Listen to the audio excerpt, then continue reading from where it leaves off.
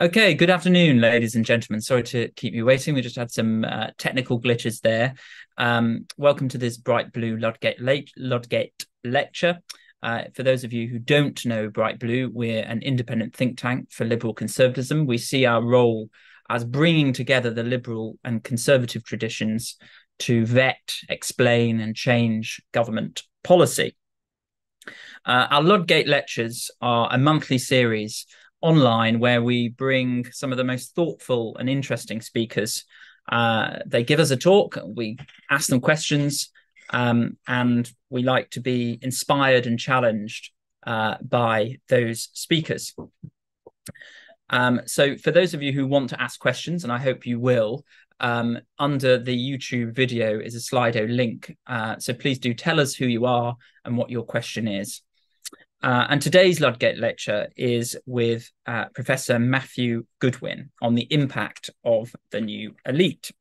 And Matthew is a professor of political science at the University of Kent, and he was, until recently, a senior fellow at the Legatum Institute and also a senior advisor to the UK Education Select Committee. He's the author of 6 books, and most recently authored the best-selling Values, Voice and Virtue, The New British Politics. He also has a Substack, so please do subscribe to that as well. And I think Matthew's become quite a prominent UK commentator, arguing that the votes that we had in the late 2010s represented a cry for change from individuals from so-called left-behind communities who he thinks a liberal, metropolitan, highly educated class are still misunderstanding and ignoring. So Matthew's going to speak for about 20 minutes. We're then going to have a Q&A, and then we're going to open up to questions from you. So Matthew, over to you, the impact of the new elite. Well, thank you very much for the kind introduction, Ryan. And if I can just thank people for joining us and those people who are viewing later on online. What I want to do over the course of 20 minutes is basically set out the thesis of my book, Values, Voice and Virtue, The New British Politics, which essentially begins with the question, how do we explain the 3 big rebellions that have reshaped British politics over the last decade? The rise of Nigel Farage and the UK Independence Party, later the Brexit Party, the vote for Brexit in 2016, which of course was a major shock for many people within the political and cultural class.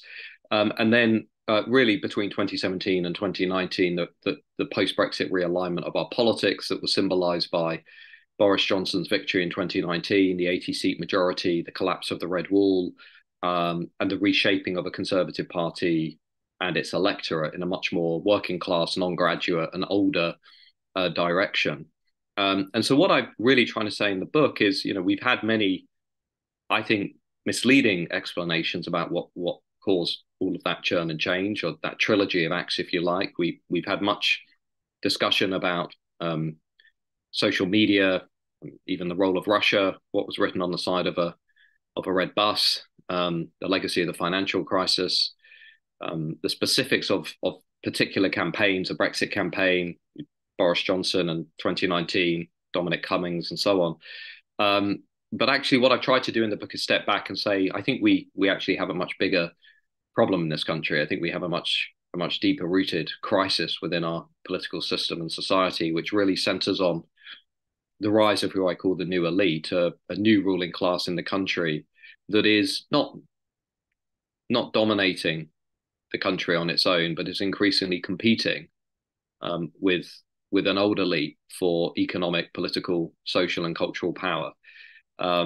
And what do I mean by this term new elite? I'm referring mainly to a new graduate class, university educated, middle class professionals who typically went to Oxbridge or Russell Group institutions, whose parents are often members of the professional class, who have grown up in relative financial security, if not affluence, who tend to live in the big cities, the university towns, who, as Mike Savage, a sociologist, has shown, tend to be the most socially exclusive group in British society. They're more likely to marry other members of their class. They're more likely to live in neighborhoods that are heavily concentrated by members of the same of the same class. They're also significantly more politically intolerant of people who hold different political beliefs, different values. They're more likely to unfriend people on Facebook who hold different political beliefs. They're more likely to block people on Twitter who hold different political beliefs, and they're more likely to say they would feel uncomfortable if their son or daughter married somebody from the other political tribe. And the new elite over the last 30 years have really consolidated their power in a number of ways. Firstly, they've moved into the cities and university towns if they weren't there already. So they've essentially consolidated by dominating the epicenters of economic power in our national life. They've benefited from the rapid increase in house prices. They've benefited from higher rates of economic growth in what is the most regionally imbalanced country in Europe, really, and certainly Western Europe. They've not really been exposed to the left behind areas that, of course, were the target of levelling up policy. They've consolidated their power, secondly, by dominating and expanding the higher education system, which between the 1990s and the early 2010s mainly dominated the children of their class more than other children in society. Vicky Bolivar at the University of Manchester has shown that the children of professional middle-class families were the main beneficiaries of the expansion of higher education, especially in terms of gaining access to elite institutions. And at the same time, our investment in non-graduate training, non-graduate vocational training and education, as the government, as various reviews over the last few years have shown, was really downplayed, if not ignored altogether, at least until we started to discuss adult skills and retraining in a more serious way. And so the only real metric of success in British society under the new elite became having a university degree from the right university. And that also became an important source of social status, which I'll come back to. But the new elite have also consolidated their power over time by dominating the most important and influential institutions in society. So when I talk about their power, I'm not just talking about economic power, I'm also talking about political and cultural power. The new graduate elite dominate disproportionately institutions like the BBC, the creative industries, the cultural institutions, the museums, the galleries, House of Commons, the two political parties. And one of the big misinterpretations of my book when it came out, clearly from people who might not have read it, was that, well, how can we have a new elite? How can these people be marginalized if we've had a Conservative Party in power for 13 years? What they didn't really understand is that the new elite is present on both the right and the left. It leans much more strongly to the cultural left on social and cultural issues, which is why the Conservative Party, particularly since 2019, as we've seen in the events this week, has really failed to hold the support of many of the people who rallied to it in 2019. So the new elite have consolidated their power. And what's important about this group is that over the last 10 years, partly in response to things like Brexit and Trump, the new elite have drifted leftwards on cultural questions. So they've become more supportive of immigration, more supportive of diversity, more supportive of multiculturalism, more supportive of tackling climate change, more supportive of expanding minority group rights, of gender identity theory, even maybe imposing things like critical race theory in institutions. And as they've moved leftwards, they've tended to take some of the institutions with them. So this is not a conspiracy. This is simply what academics would call education polarization. As a graduate class have drifted leftwards on cultural questions, non-graduates and also some graduates from less prestigious institutions, we tend to forget 1 in 4 graduates voted for Brexit. But non-graduates or a section of the graduate class have either stayed still or have drifted rightwards. So we've had this polarization around education, which has become much more prominent in our politics, much more prominent in our society. And that helps to explain why, for example, we've seen the institutions respond in the way they have. Since the book was published, for example, we've seen the banking scandal with Nigel Farage. We've seen civil servants threaten to strike if they're asked to implement policies that are pursued by a democratically elected government. We saw the remarkable story yesterday about the Home Office civil servants actively campaigning against policies such as reducing migration or strengthening the country's borders. We've seen the universities fail to condemn unequivocally the actions of Hamas. but fall over themselves to express allegiance with Black Lives Matter, a revolutionary movement that has since aligned itself with Hamas terrorists. So when we look at the institutions generally, we can see a creeping politicization, which I think reflects this process of education polarization over the last 10 years, 15 years. And that's left many people feeling, I think understandably, as though their values, their alternative values on issues like migration, law and order, crime, multiculturalism, diversity, minority rights versus the majority, has left them feeling as though their values are no longer really respected and included in the national conversation. Their voice is no longer really heard in the conversation because they're not really present in the institutions. And 90% of our media class, for example, are drawn from university graduates. Half of them have gone to elite universities. Local and regional media, which used to provide pathways into the media, have collapsed. It's almost impossible to get into the media now unless you pass through the elite institutions, or you happen to have parents who also work in media or can basically put you up in London for internships and so on. And in the same way, our political class has become overwhelmingly dominated by the same groups, which is why some academics refer to our democracies now as diploma democracies, democracies that are basically shaped around the interests and the values and the priorities of a relatively small minority university educated class. And we should remember, we hear a lot about the liberalisation of Britain, but if you look at the British Social Attitude Survey, the very latest edition that just came out, that shows that only 20% of Britain are consistently and strongly liberal on an array of issues.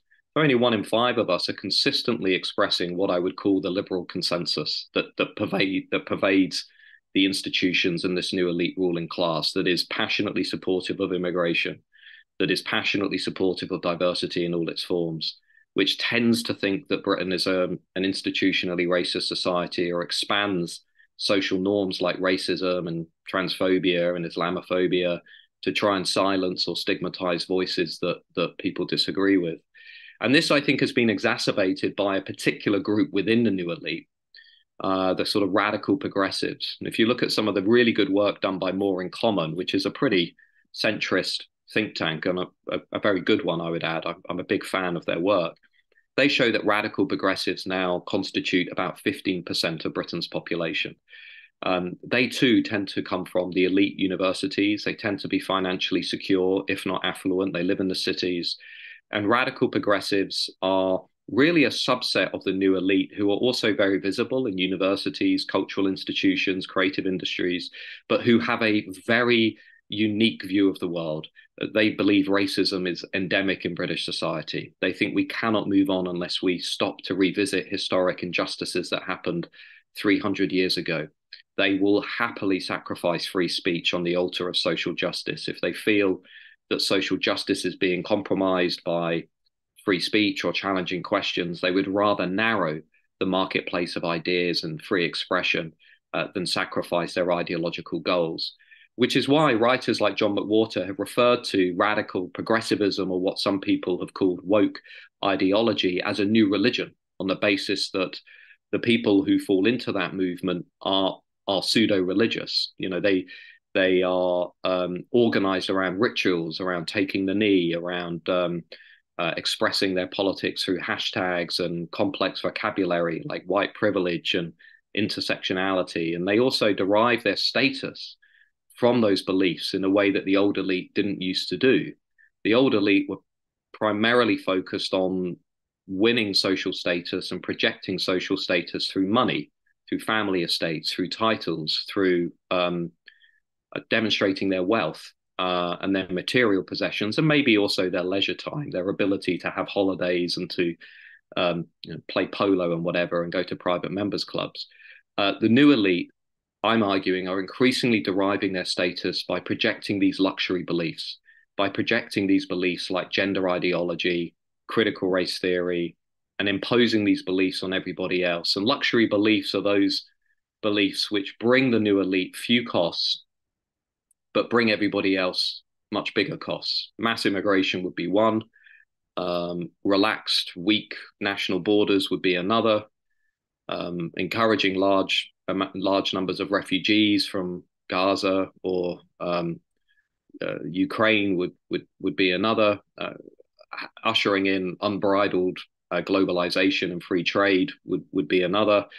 Many things which have now been shown to disproportionately negatively impact workers in Western democracies, and which the new elite are not really going to feel the full consequences of. So increasingly, this group has been imposing its values, not just because they believe in them, they want to make the world a better place, and generally they're nice people, but also because they're trying to derive a sense of status and moral righteousness by projecting these beliefs. And so increasingly, as we've gone over time, I think voters have been sensing that what they are now being exposed to is a very visible political project, in some cases being driven by activists who are not liberal at all.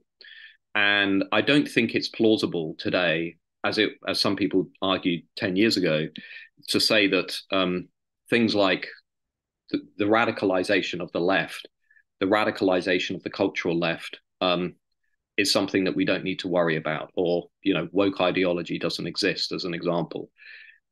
It's now accepted on the left by thinkers like Yascha Mounk and Susan Neiman and Mark Liller and Francis Fukuyama in the center or the center right, as well as thinkers on the right like Richard Hananieh or Christopher Rufo or Eric Kaufman, that woke ideology is actually a fundamental challenge to our society, that it is fundamentally illiberal, that it is revolutionary, it wants to overthrow our institutions, it is divisive in that it undermines individual rights in the name of fixed group identities. Our racial, sexual, gender identities are the only important thing about us in the eyes of that ideology.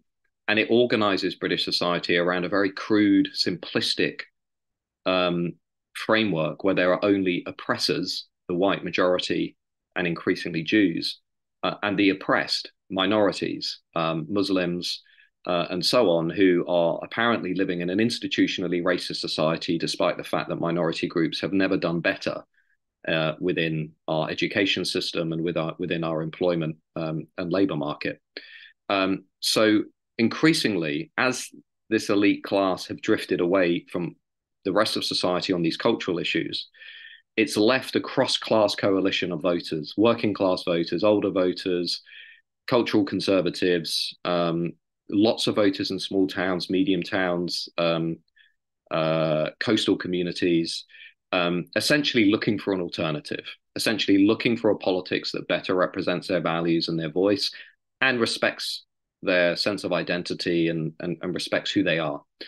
And the Conservatives had a unique opportunity to mobilize that group and hold on to that group. And I'm sure we'll come and talk about this during the discussion. But what we've seen since 2019, I think, is a reassertion of the new elite, a reassertion of its power, its move to consolidate its worldview.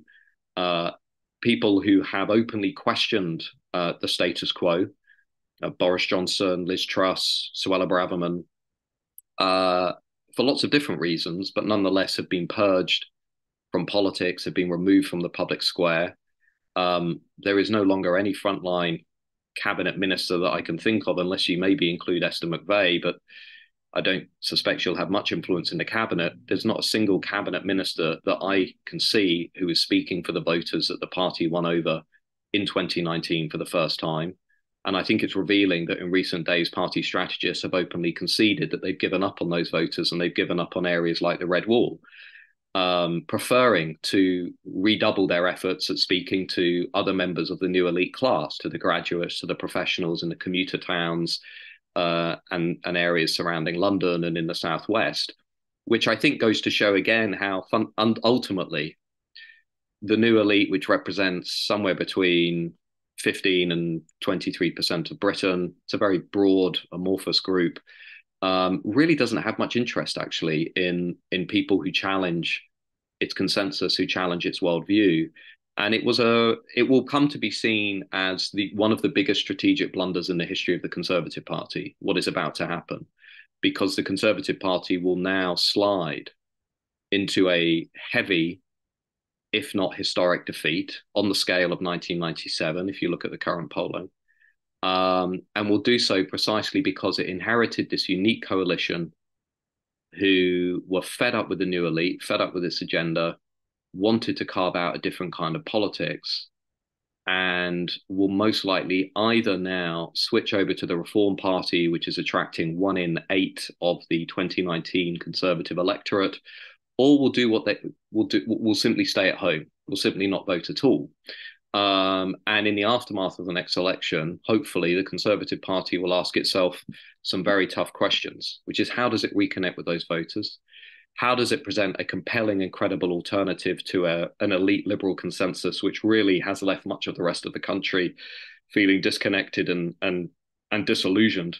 And how will it hopefully come back to the country with an offer that is much more in tune with where voters are on issues like immigration, on issues like integration and multiculturalism, on issues like identity, on issues like borders, family, and the future of the country, the place that we all want to strengthen, that we all want to improve. So that essentially is the thesis of the book, and I'm happy to take questions. Obviously, Ryan, you and I have a bit of a discussion, and I'm sure people will have some questions.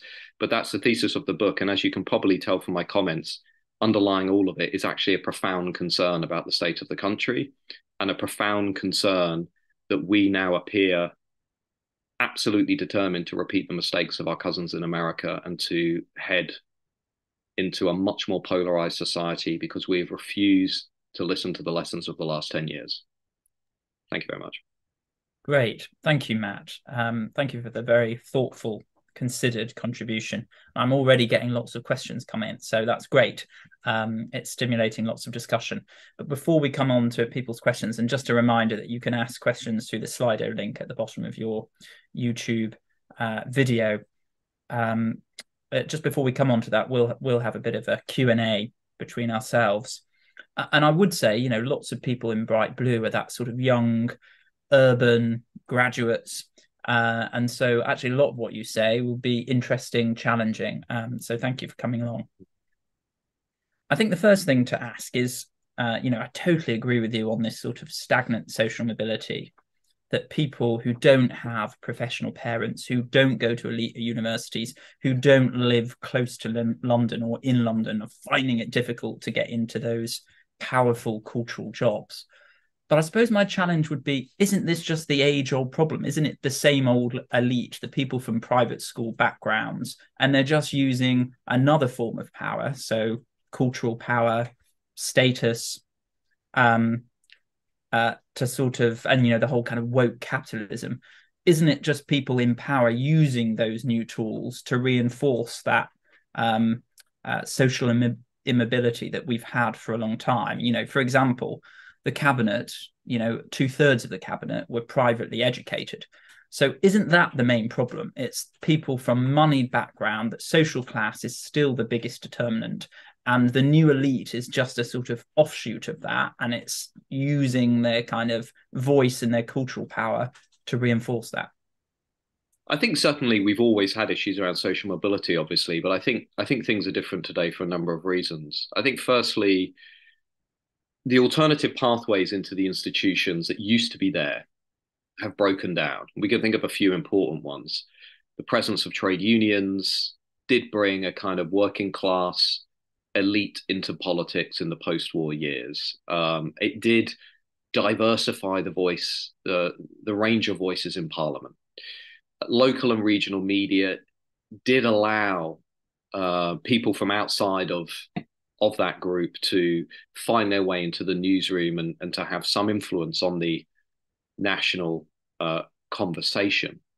And I think those pathways today are either much weaker or are simply non-existent. I think the other big difference today is that there's a hypocrisy that goes on within the new elite, because we now live in a world where narratives around things like social mobility and meritocracy have become embedded in our national life in a way they certainly weren't 50 years ago or 70 years ago. But at the same time, we refuse to do the things that are genuinely required to deliver on that kind of meritocratic society, to maximize equality of opportunity, to remove barriers for other people to move up. And I give you a few examples. If you see our national conversation about diversity, in most institutions, that conversation is principally about racial, sexual, and gender diversity, and is very rarely about diversity along socioeconomic lines. The BBC would be a good example of that. In fact, it's acknowledged recently that it hasn't been doing enough to get people into one of the most important institutions in the country from alternative backgrounds. And I think also, as I mentioned, what's different today as well is that increasingly, I think the social mobility agenda and social ladder has become much more ideological than it used to be.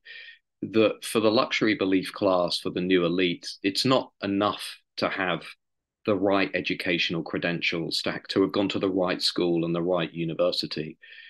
Increasingly today, as Daniel Bell actually first pointed out, ideology is also now becoming quite an important marker of acceptance into the ruling class. That if you hold the right beliefs, the right values, it becomes an important stamp of approval. But if you hold the wrong values, the wrong worldview, it's very difficult. And I'll give you a real world example. If you're in higher education, it's almost impossible today to get a major research grant or to get a job unless you submit something called a diversity statement, where you have to essentially take a page of A4 and explain why you are committed to diversity, equity, and inclusion, and how your teaching would reflect that, and how your research would reflect that, and how your research grant would reflect that. Now, you might say, well, what's the problem with DEI? And we can maybe have a separate conversation about that. My point is that it is an explicitly ideological project, and that is it is a litmus test designed to weed out people who either subscribe to that worldview or people who don't. And civil servants have made very similar comments. You know, if you are considered to hold the wrong beliefs today, it's very difficult to progress within those institutions. So what I would say is we are seeing the politicization of public institutions, of our national life, in a way that I don't think we used to see to the same extent. So I think there are a number of key differences from the past. Great. Okay. Just moving now on to what you said in the speech around the sort of new elite becoming more culturally left and, leaving behind the rest of the population. So, I mean, correct me if I'm wrong, but my understanding of the British Social Attitude Survey is that across different generations, on most issues, people have become more socially liberal, whether it's on attitudes towards homosexuality, to sex outside of marriage, to mixed race relationships. There seems to have been across all generations a shift to a more socially liberal direction.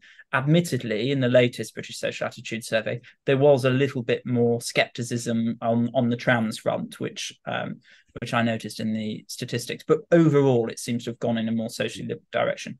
So that's the first part of my question. The second is, does this not, this sort of radical progressivism, does it not need to be separated from social liberalism, in the sense that radical progressivism is a kind of communalist, intersectional view of the world? And you can see it, for example, with attitudes towards Israel. That's the strong group. It belongs to the white, moneyed Western group, and that's subjugating the poor and the powerless. It is, I just sometimes see in discussion a kind of convergence of socially liberal attitudes with that kind of radical intersectionality. And I just think perhaps that needs disentangling, considering what I talked about at the beginning of this point, which is the kind of broad social liberalism that we've seen in the population over the past few decades. I think those are both great points. On the liberalisation issue, yes, it's true that on some issues we are liberalising, and in many respects, those are changes we should all welcome, particularly around the rights of women, attitudes towards same-sex relationships, the remarkable decline of racial prejudice in Britain. This is one of the untold stories, by the way, in our national conversation. Opposition to intergroup relationships and marriages has fallen off a cliff over the last 50 years, if you look at the BSA and the social surveys. But that's not true on all issues. If you look at issues around crime, morality, some questions around migration, I would argue that actually we still remain instinctively, particularly outside of the university towns and particularly outside of the graduate class and the elite graduate class, we actually still just about remain an instinctively small c conservative country. And I've shown this. I mean, I've written about this in the Substack. If you look at, for example, at some of the things Suella Braverman has said around migration being an existential challenge, multiculturalism not really working, migration or migrants not really integrating into British society, those are majority views. Those are held by over 50%, sometimes over 60% of the country. Rwanda, we tend to forget, the Rwanda plan rejected by the Supreme Court, but was supported by more Brits than opposed it. Sometimes the liberalization narrative is pushed, I would argue, too far, partly because it reflects and corroborates the ideological priors of people who really want to believe that actually we are rapidly liberalizing. There are also a number of counter trends to that, which people tend to overlook. My daughter is 2 years old. By the time she turns 28, which is, I would consider very young, being in my 40s, the share of Britain's population that is Muslim will increase from 6% to about 18%. If you look at the Pew Research Centre estimates, and they're pretty, I would say they're very, Pew Research Centre, I don't think you could call a right-wing centre. They're pretty bang in the middle. And as we know, some of the changes that we've seen in attitudes around sex and gender, same-sex relationships and so on, is not shared by some members of minority communities. And I think that's going to increasingly become apparent. Indeed, it already is in areas like Birmingham and elsewhere, where there have been very, very robust debates about teaching and curriculum and schooling. So there are counters to this. The rightward drift of Hispanic Latino voters in America would be another example of that, of a political shift that doesn't quite chime with the demography is destiny argument. So there are things to keep our eyes on. The second point you made, apart from liberalization, sorry, just remind me, the second was the sort of differentiating between a kind of yes and a kind of intersection of worldview. Yeah, and now that is now to me this is the point. This is the really important point. Why do people conflate social liberalism with radical progressivism? Because as you say, they are very different. Radical progressives are illiberal. Francis Fukuyama's book Identity is very good on this. Yascha Monck's new book is also very good on this. Radical progressives are illiberal because they have no interest in individual rights. They prioritize fixed group identities. They reject the scientific method. They reject research and evidence, which undermines their claims. They are pretty uncomfortable with the values of the Enlightenment. They reject the national story of who we are, our history, pretty much. Then they're cynical, if not, they repudiate our past and our cultural inheritance. However, why I think people conflate social liberals with radical progressives is because, and this will be a provocative point for people listening, is I don't think social liberals have done enough to take on radical progressives. And I think social liberals have been too quiet. And I think social liberals have, and I've seen this in universities, when you have an activist minority, which is radical, at times revolutionary, that wants to completely reshape an institution or a way of life, the moderates in the room often feel quite scared and anxious and not sure what to say. And I think over the last 5 years and increasingly over the next 10 years, social liberals, I hope, are going to come to the conclusion that they need to mount a much more robust defense of who they are, what they believe, and why they are different from radical progressives. That is essential. And if you look at the more in common research, which I mentioned, they have these sort of subgroups, and there's radical progressives, and another one would be establishment liberals, let's say liberals. And I think that is one of the political battles that is going to be important, because radical progressives are already being strongly opposed by conservatives. And it's going to be quite easy for national conservatives, not liberal conservatives, but national conservatives, to say, look, these are all the people that are basically not mobilizing any response to this challenge to our identity and history. So I think social liberals, Ryan, have a really important decision to make, which is, are they going to make that case robustly and loudly, and are they going to take on this illiberal political strand in our politics? Interesting. And there's so much, I would sort of challenge, but also agree with on that. But I'm in the interest of time, I'll come to my last question, which is much more political, which is, you talked about the Conservatives making a fatal decision recently, which will really kind of, they'll really suffer in the next election as a result of that. I mean, I take some challenge with the idea that it's just recently that the 2019 Conservative voters have been abandoning the Tories. I think they have been now for some years, for a mixture of reasons: disappointment with Brexit, I'd agree with that, standards and public services deteriorating. And it's interesting what you said about, Rishi feeling more establishment, whereas the people who tried to break the mold, like Liz Truss and Boris, eventually got chucked out. But always my impression of Rishi is actually, compared to his predecessors, whether it's on immigration, whether it's on fiscal policy, on environmental policy, is what you might define as more to the right. He's certainly more fiscally dry. On immigration, he seems to be not as permissive as Liz Truss and Boris was. On environmental policy, he's cooler on net zero than Boris and Liz.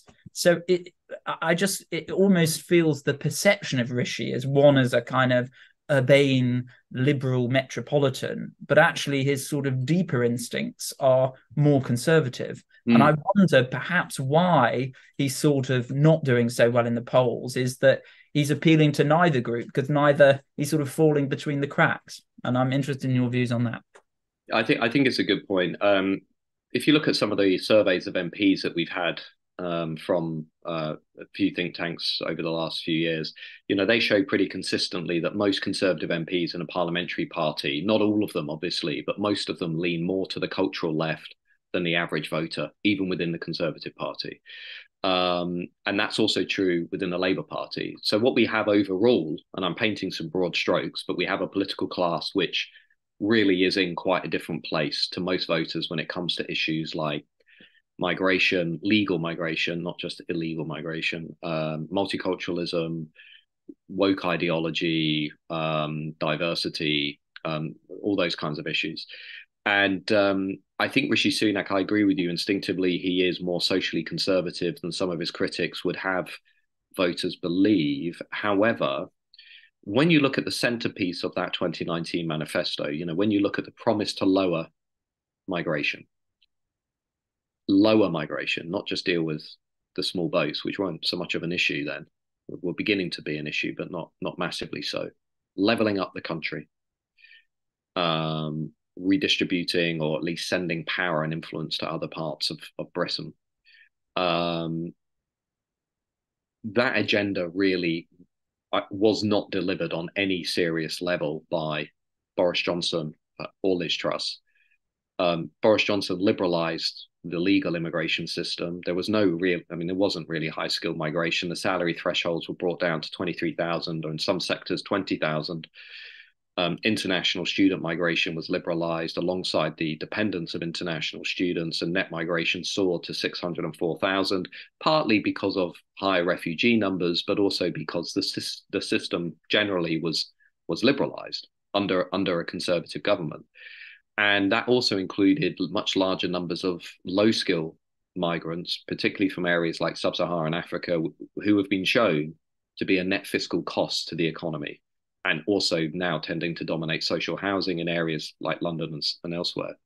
So the Conservative record, which Rishi Sunak inherited, was a bad one in my view. It just did not reflect both what the party said in its manifesto in 2019 and did not reflect the aspirations and the demands that voters had in the aftermath of Brexit for a different political economy that wasn't dependent upon importing cheap labour from abroad, that wanted to invest in British workers, and that wanted to send power, not just government departments or pots of money that were going to be decided at the centre to regions outside of London, but was going to send power and influence down to towns and regions outside of London. And so by the time Rishi Sunak really became Prime Minister, obviously without a mandate from voters, in some sense, his premiership was already defined. It was going to be very difficult for him really to do anything to try and put that coalition back together like Humpty Dumpty. And Rishi Sunak is also not as popular as Rishi Sunak tends to think he is. His leadership ratings are not that great. And the Conservative Party's ratings overall are, I think, in the latest Ipsos tracker, I think their net score is -60, which is not far off for a reference point to where Prince Andrew is. He's -65, -70, which gives you some sense of where the Conservative brand is, because it's hoovered up Boris Johnson, Partygate, Liz Truss, inflation, cost of living crisis, small boats. It's just kind of hoovered up all of these issues. And Rishi Sunak is unable to make any cut through, both because he's unpopular, but also because he's now carrying around this very unpopular political party. And when it's come to the few issues that I think he could have really cut through on, he has consistently, in my view, backed off. I've been told by more than one cabinet minister that the party no longer sees legal migration as a problem, that primarily this is about small boats and this is about trying to shore up the borders, and they've come to some sense of peace or consensus around sustaining net migration at certainly upwards of 400,000, 500,000 for the foreseeable future, which I would argue is really, I don't want to use the word betrayal, but it is doubling down on a political economy that is fundamentally broken, that is built around consumption and keeping labour costs as low as possible for big business. And as a consequence, I think voters have become utterly exasperated. So what we're heading into, I think, Ryan, is a protracted philosophical, ideological civil war over what is conservatism. What is conservatism in Britain? And I think, as I've written this week, there are going to be establishment Tories, there are going to be liberal conservatives, and there are going to be national conservatives, and they're going to have to decide what direction they go in. And there are some issues where they simply will not see eye to eye. And I think immigration will be one. I think the extent to which, we are willing to leave anything that prohibits us from controlling our own national borders will be another. The extent to which we see radical progressivism as a sustained, serious threat to our way of life will be another. Our willingness to get engaged in the sex-based rights of women and the rights of children will be another. Family policy will be another. Do we want to just simply encourage women back into the workplace as quickly as possible?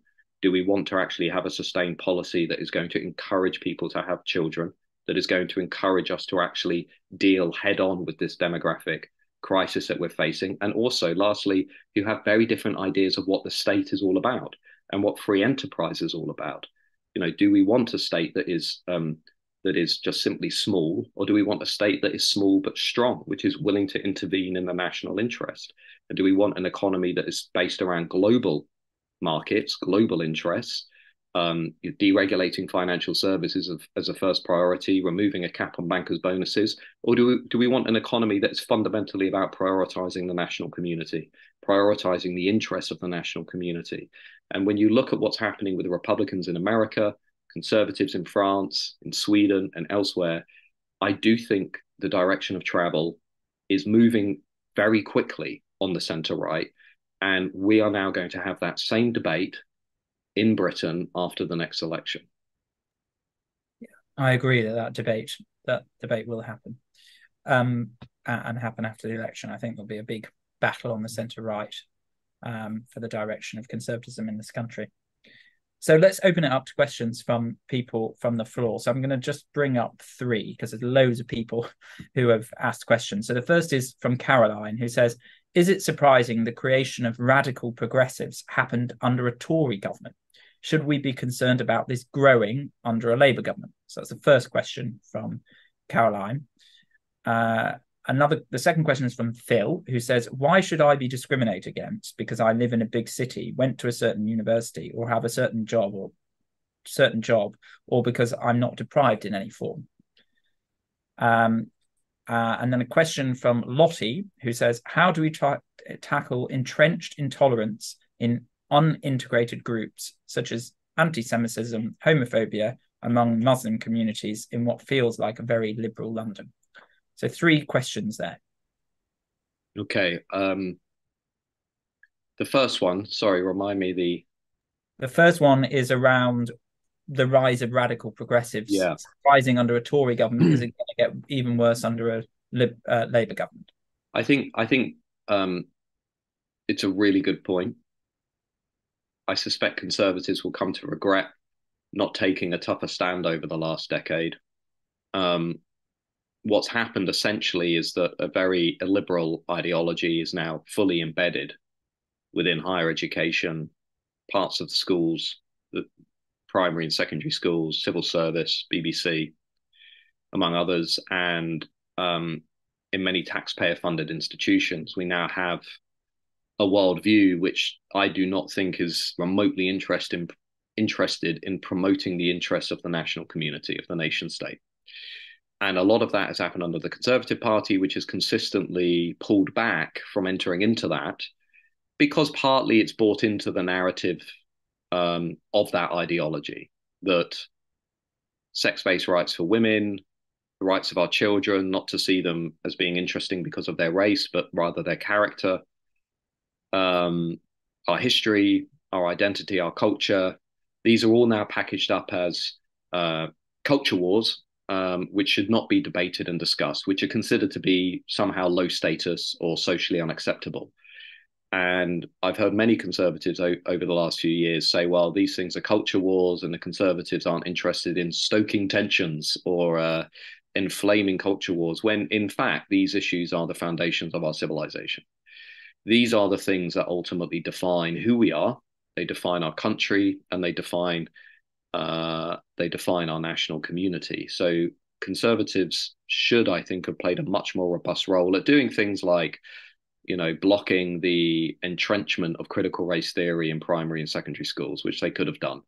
Gillian Keegan has consistently kicked that down the grass, as have previous education secretaries.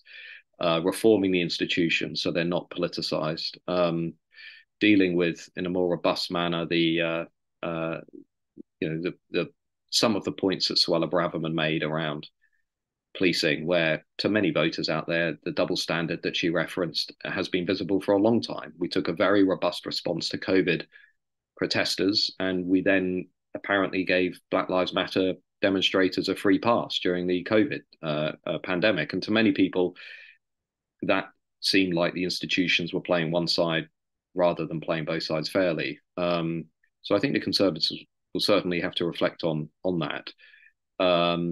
If you look elsewhere around the world, obviously some Conservatives have been much more interventionist. If you look at the US Republicans, they have been much more willing to intervene in institutions. Some of them have gone too far, but they have been willing to discuss, okay, should this be on a school curriculum, teaching that America is institutionally racist, or, should we be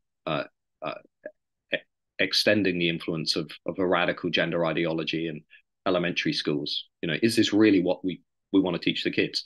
Is the science there to support this? Are these contested beliefs actually backed up by serious empirical evidence, or is this actually a political project? In terms of the second question, I'm not certainly calling for anybody to be discriminated against. What I am asking members of the new elite class, people who live in the cities, people who are from that class, the reason I wrote the book is just to say, well, perhaps maybe members of that group could reflect on how the socially and economically liberal consensus of the last 30 years has really alienated much of the rest of the country. Did they always make the right decisions? Is there a way that we can perhaps bargain and negotiate our way to a compromise? What would that look like? How could we give more say and influence to people who do not belong to that group? Have we always treated our fellow citizens with respect and dignity, such as in the aftermath of the Brexit referendum, where it seemed as if many people in the ruling class were insulting the rest of the country, forgetting that the rest of the country were in the room with them?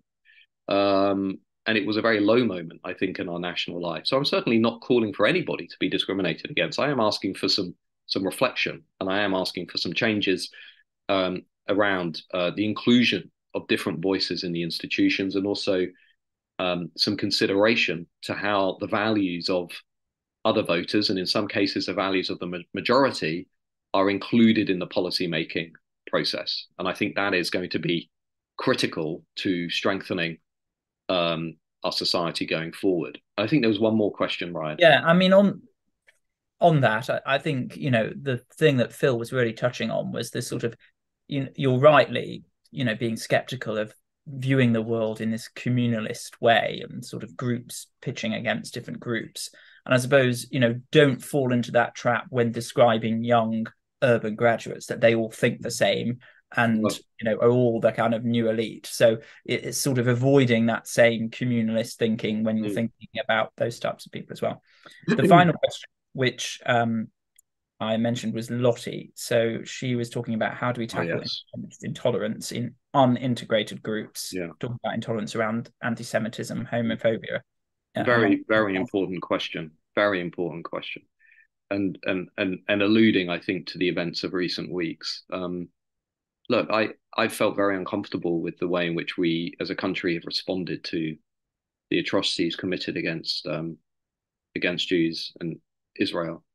I felt very uncomfortable with the coverage of Hamas in the BBC and other sections of media. And as I said on Politics Live a few weeks ago, trying to imagine what it would feel like to be a British Jew at the moment is a very depressing experience, where it seems as though many people within our national and public life are really refusing to call out terrorism and anti-Semitism. What could we do? I think fundamentally this comes back to a point that Suella Braverman made, which is around the failure of our policy of multiculturalism. And I had a bit of a debate with Hugo Rifkin about this, because unfortunately, I think he misinterpreted what Suella Braverman was saying. Suella was not criticizing multicultural society. She was criticizing multicultural policy. And they're two very different things. I think what we have had over the last 20 years is a policy, and indeed a national conversation, that has consistently prioritized group difference over commonality. And that has been now, I think, enabled by the rise of and the radicalization of the cultural left, which is pretty adamant at allowing minority groups, demanding that minority groups retain their religious, cultural, racial, ethnic distinctiveness, that they are not forced, pushed, encouraged to assimilate into wider British life. And I think inevitably what we are going to need to do as a society is take a step back and think much more seriously about how we are going to encourage the integration of minority communities into wider British society, and how we are going to reassert British values, because the era of us being tolerant of people who are not tolerant of our way of life, I think has to come to an end. That is going to be a recipe for fragmentation and polarization, where people glorify terrorism, where foreign nationals glorify terrorism. I think, like the former Home Secretary said, and like others have said, 74% of the country think this, that they should be removed from the country. And I think we need to start drawing some lines in the sand as to what it means to be British, and what we expect from people when they become part of this national community. Because if we don't start to do that, as Robert Putnam and others have shown, in highly diverse societies, levels of social trust decline. And in highly diverse societies, support for things like public welfare can often start to decline as well, because citizens no longer feel as though they're part of that wider story. So they tend to withdraw, they tend to hunker down, and they tend to become less supportive of helping their neighbor and helping their friend and helping their fellow citizens. So we need to move quickly now because the problems are very visibly escalating. Um, I would personally advocate that we have some kind of moratorium on migration for a period of time so we can absorb and integrate the migration of the last 20 years, which has been historic in its scale and its speed.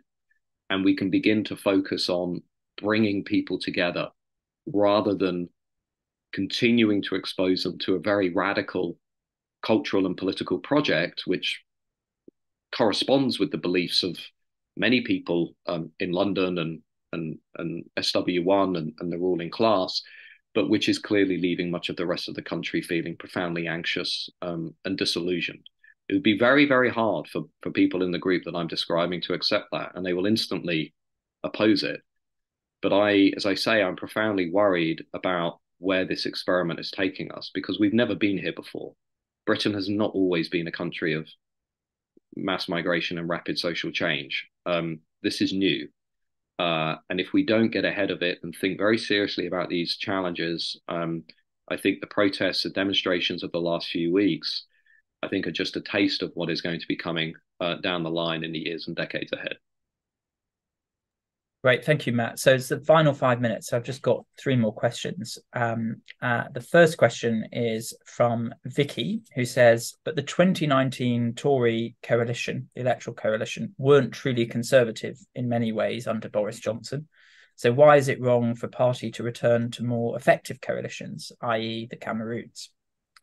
The second question is, well, I suppose it's more of a kind of statement, which is a bit of a challenge to you, which is an anonymous person who says, is using language like purged and elites not very divisive when discussing political questions? So that's just a statement. And then a kind of second question is from an anonymous person again, are ministers giving up on cutting legal migration because they know it's not their problem? It will be Starmer's Labour problem. And then just a final question from me. I mean, and at Bright Blue, we believe very strongly in the importance of institutions. And, part of my problem with Suella Braverman's comments around the police were that, there's also been a challenge that the police were heavy-handed during COVID, that they were heavy-handed with the visual for Sarah Everard, for example, and that they used stop and search disproportionately on BME communities.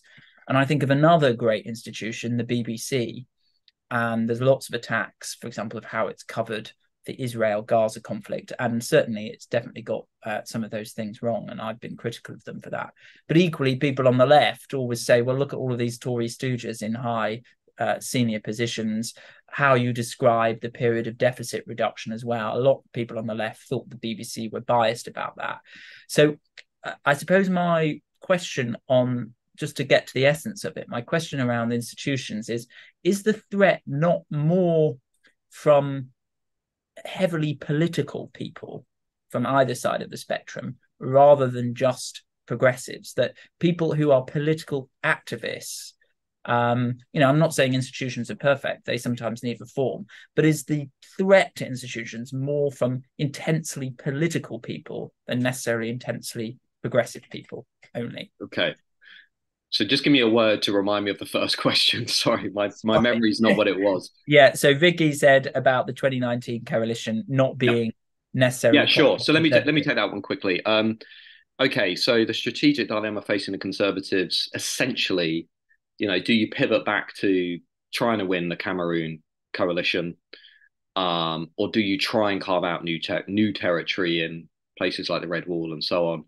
Look, my view, if I were advising Rishi Sunak, what it's worth, or the Conservatives, I'd be saying, I'm afraid that going back to the Cameroon electorate is not really possible now, given the legacy of the last 13 years. The Liberal Democrats, as we can see in the by-elections, both the Lib Dems and Labour are overperforming their polling numbers. The Lib Dems are likely to do much better now than they did in 2015. going after the Southwest is not going to be a particularly viable strategy for the Conservative Party amid the sharpest cost of living crisis for 50 years and against all of the problems that we've seen. And also, the Labour vote is much stronger today than it was in the big cities, university towns, a commuter belt, places like Canterbury, where I teach, which really underlines the need for the Conservatives to do what the Conservative Party has always done in history. The reason the Conservative Party is the most successful political party in the history of democracy is because it reinvents. It reinvents its electorate and it reinvents its appeal. And the party really was given a unique opportunity to do that, to reinvent. It could have focused on really delivering on that 2019 manifesto, which, by the way, I thought was probably one of the best manifestos the party's had in a long time. And it could have focused relentlessly on expanding areas like the Red Wall. There are another 35 seats up in Northern England the party could have targeted. It could have made much more headway in areas like Wales. It could have, that's not to say it needed to give up on the areas like the Blue Wall. We often talk about Blue Wall, Red Wall as if they're kind of irreconcilable. But the party has clearly now decided to prioritise those southern, urban, university-educated areas. And I would just say to the party, if you think voters in those areas are going to vote Tory after the last 13 years, after Brexit and Boris and Liz Truss, I have a bridge to sell the party. I just don't think it is going to happen. It's not even the best strategy for damage limitation. That if the party is trying to limit its losses, then I think it would make much more sense to focus on doing that by giving itself a foundation for a much more viable coalition going forwards and by targeting issues that Labour are weak on. So it's going to be very difficult for the party. The second question, Ryan, was... The second question, well, there was a statement just on language, but yes, on language. Yeah, absolutely. I mean, but look, there has been a purging of voices from the public square and from institutions. I mean, we've seen that. I perhaps have been shaped by my experience within universities. I've seen people like Kathleen Stock be harassed, discriminated, and bullied until they lose their jobs. Noah Carl, Neil Thin, Eric Kaufman, Jordan Peterson, among others. I've seen what this group do to people when they merely challenge their ideological beliefs. And I do firmly believe that this group is an elite group because it largely dominates the institutions that shape the national conversation and dominate the public square. So I do think it is an elite. It's not the only elite, but it is an increasingly important elite group within society that is now competing with the old elite for power. And indeed, that old elite, as we can see with things like woke capitalism and DEI in the corporate sphere, has now recognized the power of this new elite and is trying to manage it, albeit cynically, perhaps hypocritically, but is nonetheless embracing many of the ideologies and narratives of radical progressives. You can see that also in areas like the NHS, where we're spending about £7 billion a year on DEI, anti-racism type initiatives in an institution that we're also told doesn't have any money. So I think we really need to get real about the scale of the challenge. And sometimes language, even if provocative and challenging, it does help to get a national debate going.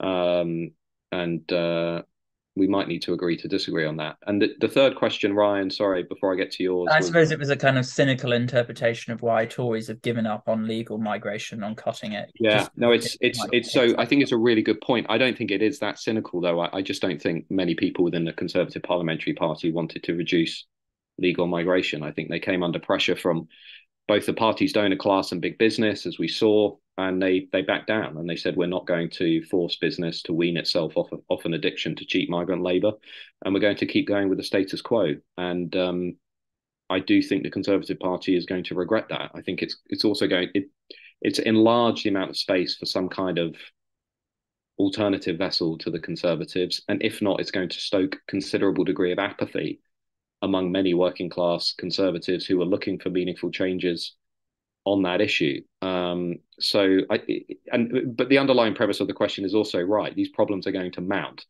Labour has no credible plan for dealing with illegal migration. listening to Yvette Cooper last night talking about smashing the gangs. I don't know anybody within the National Crime Agency or elsewhere who thinks that is a serious policy for dealing with this crisis. You get rid of one gang, it's quickly replaced. We need a deterrent in a third party, third country, maybe not Rwanda, but somewhere else. You know, Italy's now doing it. Germany's considering it. It's only a matter of time until the EU starts to do it. We need a visible active deterrent so people do not risk their lives crossing the channel. And we need a hard humanitarianism. And if we're going to talk about legal and safe routes, then we need to also talk about what the limits to those are and how we're going to determine the limits. So I just generally think we are still very lost when it comes to that issue. And lastly, Ryan, I completely agree with you. I think one of the problems, you know, at the moment, we've got a lot of activists. Everybody's an activist. Everybody wants to change the world, both on the right and the left. But we do, within the institutions, I think, have a homogenous, uniform culture, which does lean itself more to allowing the cultural left to have more influence. I mean, look at what the incoming Labour government is proposing to do. The racial equality laws, which would basically determine government contracts on the basis of race and ethnicity. I mean, this is like woke 101. Look at what has been tabled in Scotland, you know, with the Gender Recognition Reform Act. Okay, it didn't go through, but it was definitely something that people worked quite hard to bring about, allowing 16-year-olds to legally change their gender without any medical supervision. These are ideas, and immigration too, you know, that I think are going to accelerate in the years ahead. And it may be that, as one Conservative MP said to me recently, it may be that it's better for the Conservatives not to win the next election, given that if the Rwanda plan fails, we have another hot summer. If net migration next week, or when the numbers come out, I think the end of this week or next week, net migration continues to increase, the small boats crisis isn't resolved, maybe, God forbid, we have some kind of security issue related to Israel-Gaza or continued protests and demonstrations until that conflict comes to an end, which won't be for a long time. Who would want to win the next election? You know, that is not going to be an easy climate, especially when there's so little headroom in the economy. You know, we've got masses of debt, we've got low growth, and we've got still low productivity, and a cost of living crisis that many voters are going to continue to feel for the next couple of years, not just through mortgages, but local council tax bills, through food prices. Yes, inflation's beginning to come down, but not really that much. Voters are still going to be feeling this cost of living crisis because they've been tied into higher interest mortgages, or their rents have gone up for the next 12 months. It's going to be a very, very difficult context for a Prime Minister Starmer and an incoming Labour government. And it may actually be that, you know, in some respects, comparisons to the 1970s are correct. It may be that actually we do end up with some kind of short-term coalition government or some short-term administration. The only question is, who's today's Margaret Thatcher? Perhaps an opportune moment to leave it there. Yes, thank you, Matthew, and thank you everyone for listening and for your questions. Sorry if I wasn't able to ask some of the questions that you put forward. So just to say, our next Ludgate lecture is with Richard Reeves, who is now in the US at the Brookings Institute, and he's going to talk about the role of men in modern society. So that's our Ludgate lecture for next month. So please watch out for that. Thank you so much, Matthew, for your time and thoughts. Some very challenging, thoughtful stuff in there. So we're very grateful for that. So a kind of virtual round of applause to you, and to say good evening to you and good evening to everyone at home. Thanks very much for